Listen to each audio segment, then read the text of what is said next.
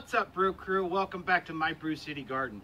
Today's July 20th. It's about 75, 77 degrees out here. It's a really beautiful day, but we do have bands of rain coming through. Had massive storms come through last night, dumped probably maybe 2 inches or so of rain, maybe more, I'm not sure. I slept through most of it. But you know, we've got a couple bands of rain coming through, but it looks like just enough time to get the midweek garden tour done. It's actually closer to the end of the week, but hey, you know, life gets busy sometimes, so that's just how it goes. I want to give you a look around today. Everything this time of year is just amazing. The growth it's indescribable how quickly everything just takes off, and it really is just an amazing thing to watch. And this is definitely my favorite time of the gardening season, where you start to see the fruits of your labors, and everything's big and lush and green and just beautiful, and all that hard work begins to pay off. All right, guys, let's go take a look. Now, if you remember, I mentioned before about how well this squash will grow in the straw bales. I've got 2 squash in each bale, and you can barely tell. They're just grown into each other so much. I mean, you could really hardly tell there's 2 plants in each bale. And they're already starting to produce. I've got several squash on the counter now, and we've had a couple meals with squash in them, and we've certainly got more to come. If you see here, I've got some zucchini coming down here, squash blossoms all over the place. One nice thing is these squash blossoms, if you got more than what you can use, or well, what the plant can use, I should say, if you pick these, dip them in an egg wash and bread them with some cracker crumbs and fry them in real butter, oh my goodness, they are the best thing in the world to eat. Around here we call them summer morels. And what a morel is a springtime mushroom that can be found from somewhere around Georgia all the way up into Canada. And they only pop out of the ground for about 2 or 3 weeks a year. So they're really a delicacy. And we look forward to them every spring. And these are the closest thing, flavor-wise, to a morel that you can find in the summertime. Oh, look, we got us a bumblebee. I think I scared them off. But we've certainly got bees in the garden now. We've got fruits, we've got flowers. Look at these leaves, are just beautiful. The growth is incredible. What more could you ask for? Now, just beyond the squash on this trellis here are the cucumbers, and as you can see, they're climbing almost all the way to the top of the trellis now. These things are just as healthy as can be. I haven't had any problems with pests this year, where in years prior I've had problems with cucumber beetles. I haven't seen anything like that this year. We've got flowers, literally flowers everywhere. I picked a couple of the little pickler cucumbers last night and had them with my dinner when I got home from work, and they were wonderful. Really couldn't be happier. You know, I'd say I almost planted too many. In fact, I know I planted too many, but that's okay. We'll give away what we don't eat. We'll pickle a bunch of them, and we'll eat a bunch fresh. These won't go to waste. Check out these pole beans. Already at the top of the trellis, and they're looking for more places to go. They've run out of room to climb, and now these vines will come back down and start, you know, climbing down into the trellis. Not producing yet. I haven't seen any flowers yet. I have noticed a little bit of, and I'll show you, a little bit of Japanese beetle damage. It hasn't been terrible, and I've stayed on top of them. I'll just come out here and squish them with my hands at night while they're sleeping or mating or doing whatever it is they do. Things that they can get out of hand very quickly. Once they start feeding on the plant, they will release a pheromone, which tells all the other Japanese beetles that this is a great place to eat. And if you don't stay on top of them, before you know it, your plants will be devoured. The whole plant will have that skeletonized look to it. So if you see a Japanese beetle, make sure you get that sucker ASAP. Get them quick. You don't want them releasing those pheromones and attracting all their friends to your garden. But it looks like we're going to have another very fruitful year as far as the pole beans are concerned. and we'll definitely have more than we know what to do with. The blacktail watermelon planted in the side of the bales is doing fairly well. It's not growing nearly as quickly as I would have hoped, so I'm not sure what kind of harvest we'll get out of these this year. I really didn't think too much about it, but the on the south side of this location here is the cucumbers climbing on the vine, so that's probably shading these out a little bit. But you know, live and learn. But if you go up to the top of the bale, these cantaloupe are just taking off. They're looking really good. They're getting ready to climb this trellis. So with any luck, we'll certainly have cantaloupe by the end of the summer. Well, as the rain begins to fall again, we're just going to go ahead and continue on. I'm pretty sure I won't melt. I could use a shower anyway. That's a joke. But as you can see, these things are getting eaten up pretty good. And I keep finding these the same caterpillars across the entire garden, and I'm not entirely sure what they are. Need to do some more research on them. They are not cabbage loopers. I have found a couple of cabbage loopers, but most of my pests are these green caterpillars that I haven't identified yet. I really didn't want to go out and get some BT to spray on these, but at this point, and it's the same with my my Brussels sprouts on the other side of the garden. They're just getting eaten alive. So I'm gonna go ahead and get some BT, get some ordered, and start spraying for that next week. Peppers are looking really nice. Got some cayennes that are looking good. I didn't mention the other week, this plant that was laying down like a carpet, I actually broke it. I think I broke it. I was dragging the hose through the garden. I think the hose just kind of slipped up over the top of the bale there and snapped like half of that plant off, and now it's growing upright. So I don't know, plants are weird. Jalapenos, looking nice, lots of fruits. Always love a good jalapeno. That's about as hot as I like to go. And as I say that, I'm looking at these habaneros, wondering, oh, what the hell am I gonna do with those? The Jimmy Nardellos are producing like mad now, and these they may look like a hot pepper, but they're sweet and they are delicious. When these things just turn red or about half red, oh, it's like eating a little piece of pepper candy, and they're really good, really good. Otherwise, everything else looks good. Bell peppers look nice. Then beyond that are the tomato plants, and then planted in the sides of the bales.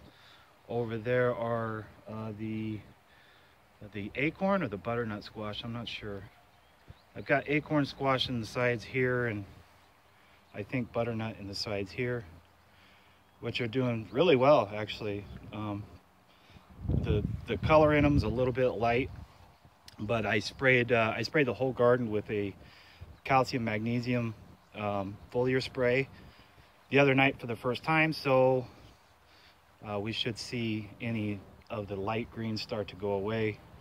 And I'll show you the product I use here in a little bit. So tomatoes look great. A lot of flowers, everything looks good. And sorry, try not to make you sick here. And of course the carrots. The carrots have their first 2 leaves on them now, so I can really stop babying them. The weather's cooled down. Obviously it's raining today, so these things are off to a great start. And as long as the weather doesn't get too out of hand, I think we'll have a very successful carrot harvest this fall. Really looking forward to that. I'm really glad to see that, because as you know, we had some carrot struggles this year. The struggle is real, but we got it fixed, so it's a good thing. I love my garden. The Swiss chard looks great. It's coming in nice and thick. If you can kind of tell by the shape in the leaves, I do have those caterpillars on my Swiss chard as well. So I just come out every night and pick a couple of them off, and it seems like they just keep coming back. So again, I'm gonna get that BT spray and start spraying next week, and hopefully we'll just eliminate all these caterpillars altogether. I really don't like using sprays if I don't have to, but BT is an all-natural product. It is an organic listed or safe product, whatever you want to call it. I am not an organic gardener. I'm a clean gardener, so I don't like to use any chemical sprays or pesticides that could be dangerous to not only what the wildlife, but to our family. The stuff's going on the table. So, but BT, I've got no issues with whatsoever. It is safe to use, and it's safe to put on the table. So chard looks good. The eggplant is growing very nicely. I've got quite a few blossoms on here now. No fruits yet, but I don't know. Like I said, it's the first time growing this for me this year, so we'll see how this turns out. I'd say it looks pretty good though, so hoping to get some eggplant this year and experiment with it, play around, and see how it tastes. The straw bale garden as a whole just looks just amazing. It really does. Like I said, I've got about 30 bales here, and the production out of these, and I could get even more production if I utilize the sides of the bales even more. But just what an incredible gardening style, especially if you don't want to dig up your yard or make anything permanent. You know, these posts will come out real quick, and if I lift up the bales and the weed matting underneath the bales and throw some grass seed down, next year you'd never know there was a garden here. So it's just an incredible way to garden, and the results, well, they speak for themselves. So if you've seen in previous videos, or if you're following my Facebook page, you'll know that I'm really excited about the tobacco this year, and we do have flowers now. And just to give you some perspective, I'm a pretty big guy. I'm 5 foot 10 inches tall, and these tobacco plants, some of them are taller than I am, and the leaves are just incredible. They're just huge. I mean, what a cool plant to grow. These things are awesome. And then here on the other side of the tobacco is my yacon, which is doing great. And I can't wait to show you what the yacon tubers look like in the fall, and how I pack up the rhizomes for the winter time, and how we can propagate these year after year. I probably don't have to explain the potatoes too much. I think most people are very familiar. But as you can see, these things look great. We're going to have a huge potato harvest this year, and I can't wait to see it. Just a quick update on the popolo. As you can see, these are looking really nice. Starting to get true leaves on them now. And if I count, I've got 1, 2, 3, 4, 5, 6, 7, 8, 9, 10. So that's a 20% germination rate, which is about what I was expecting. And looks like these things are doing really well. I got them here in kind of a protected area where they get a little bit of the mist from the rain, and I don't have to worry about them getting whipped around in the wind. They get morning sun, afternoon shade, and that seems to be what they like. So it looks really good. I can't wait to try these. We're getting our first beefsteak tomatoes, beefsteak style tomatoes, I should say, out of the tomato bucket garden. I've already picked a couple of little cherry tomatoes, and everything, as you can see, looks very nice here in the tomato bucket garden.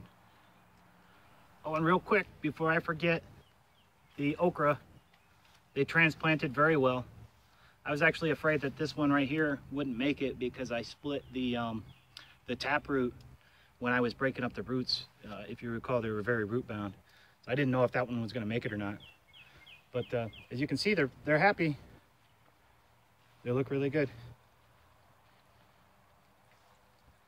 Except for that one. Oh well, can't win them all. Well guys, thanks again for joining me here today at the Brew City Garden. As you can see, the garden speaks for itself. The results from these straw bales are amazing. And the nice thing is I can use this straw after this year to put throughout the rest of the garden, which makes it amazing as well. It really is an awesome way to garden. If you haven't done it yet or looked into it, come on guys, you gotta at least give it a try. You can't argue with the results. They're pretty awesome.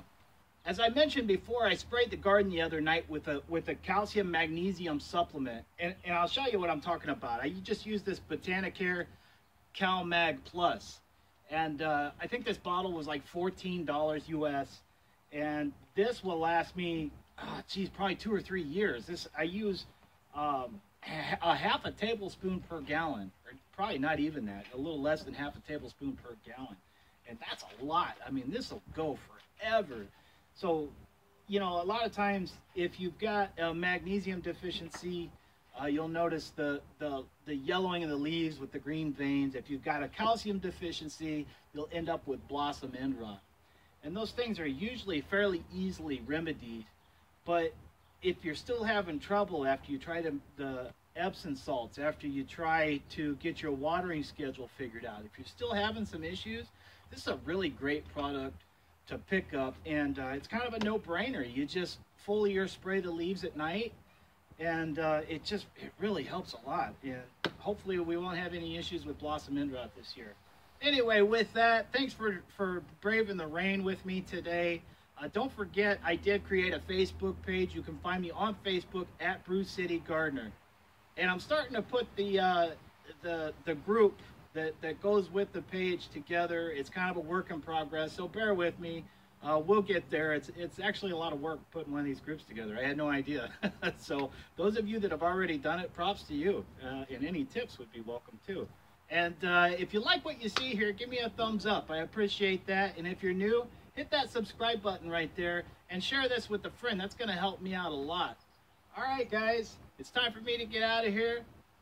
We'll see you.